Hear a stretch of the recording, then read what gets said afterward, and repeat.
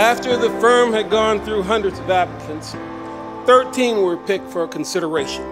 Each applicant had a long list of degrees, publishings, references with integrity. We spent an entire weekend interviewing those 13 applicants.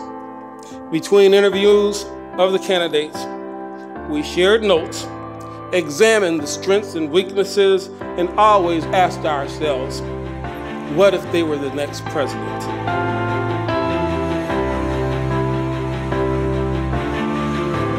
We sent 4 applicants back to the board for consideration, but our search committee unanimously recommended only one to be the next president of Western Michigan University, and that was Dr. Dunn.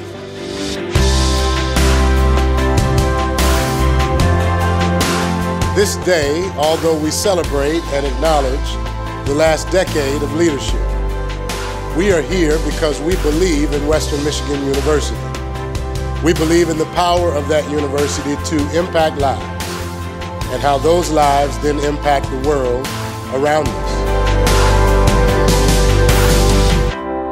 President John M. Dunn, through his vision, civility, passion, humility, and tenacity, his legacy and reputation of Western Michigan University and the Kalamazoo community is no longer in question. Please stand as able in welcoming the man who coined the phrase on his first day at WMU, "It's a great day to be a Bronco," our president, John M. Dunn.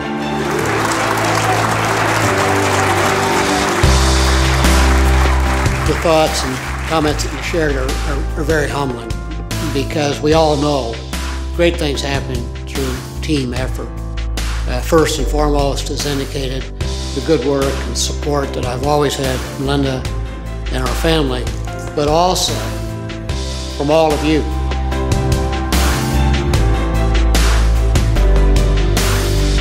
As a community, it's important that we have opportunities for everyone. Linda and I have had the opportunity to live in Connecticut and to live in Oregon and live in Utah.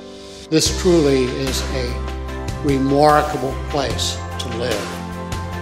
And the relationship between the university and the community is essential to all of us, our continued successes. So I thank you, community members, leaders, town and gown, the fact that we work together well, and we need to sustain that forever because it's important. With your help and your support, we've been able to achieve the university, not John Dunn, the university, the community has been able to achieve a great deal.